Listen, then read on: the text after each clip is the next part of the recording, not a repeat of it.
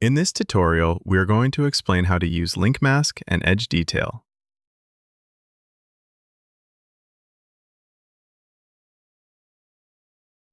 First, we create a layer. Add a black mask and a paint effect.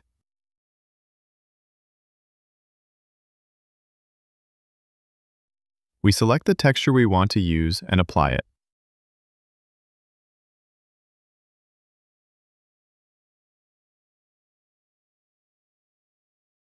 For now, we only want to use the height channel. Press Alt, click on the channel to keep only height active, and lower the value to -1. Since the texture is very flat, the relief is barely visible. So we add a blur filter, set the resolution to 2K,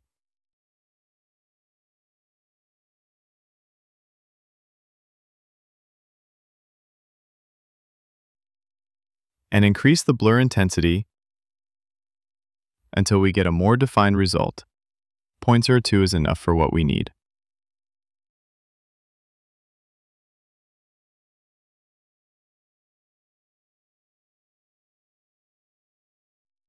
Now we are going to use the LinkMask tool.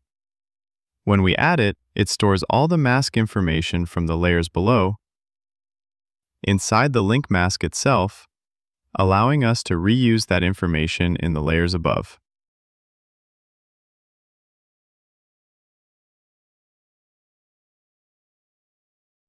Next, we add a new layer.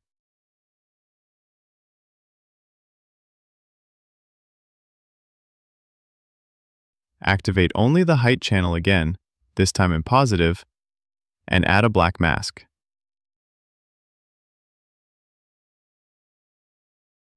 To use our LinkMask, we create a fill effect.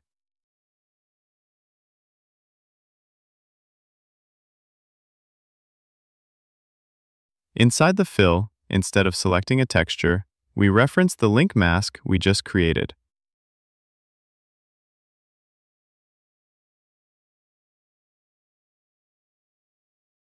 If we visualize the mask, Alt plus click on the mask icon, we can see exactly the same information we had below. Then, we add a blur on top to expand the mask a bit.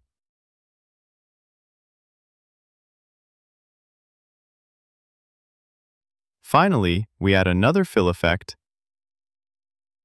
call the LinkMask again, and change the blending mode to subtract.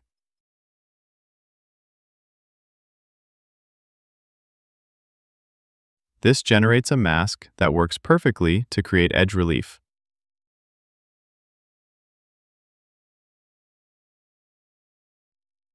The falloff is controlled with the blur and the intensity of the relief with the height value.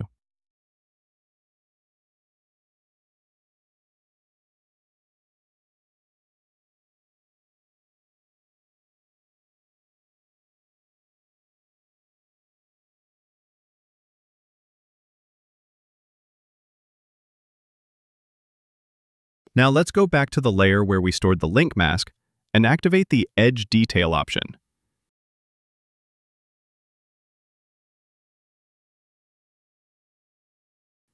This allows us to access the edge information of the LinkMask in smart effects such as edgeware. Let's go to the edgeware effect, which generates paint wear to reveal the metal underneath.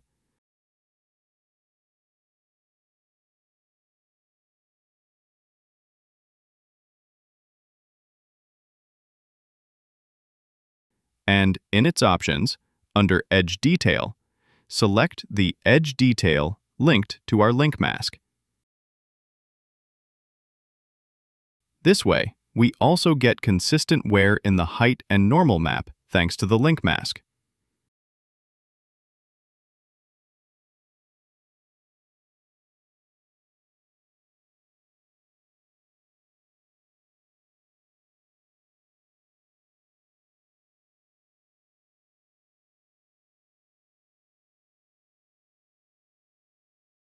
We can also go back to the LinkMask layer, temporarily disable the blur to paint, and clearly see what we are doing, since blur in mix mode may hide information.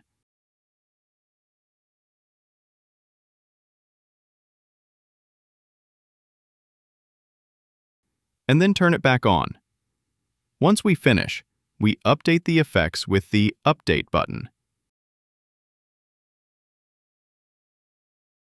This refreshes the blur, the link mask, and the information in the upper layers.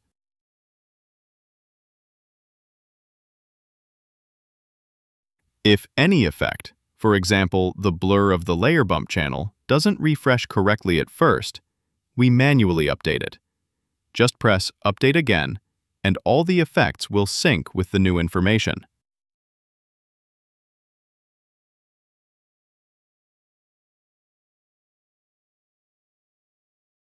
This combination of LinkMask plus EdgeDetail is very powerful for creating effects and micro details that would otherwise be very time-consuming or even impossible to achieve.